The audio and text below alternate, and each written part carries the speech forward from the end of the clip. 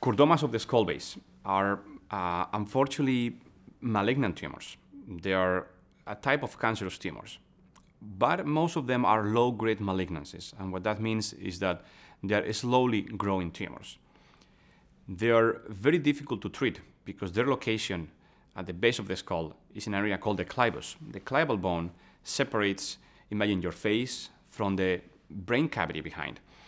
So these tumors are traditionally very difficult to treat. And what we've known is that the key to have a good outcome in these tumors is to achieve a complete tumor resection.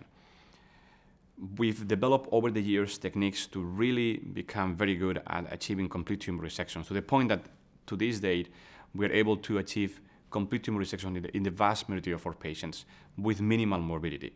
And this is thanks to the development of the endoscopic endonasal approach. Because of the location of these tumors, approaching them through the nasal cavity from the front using endoscopic techniques is of tremendous value, because you can directly access the tumor, remove it completely, and spare all the surrounding structures without the need to do any open skull-base approaches or manipulation of the brain or neurovascular structures.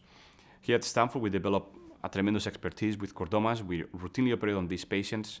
There are only about 300 patients of these diagnosed every year in the United States, and therefore having expertise is difficult.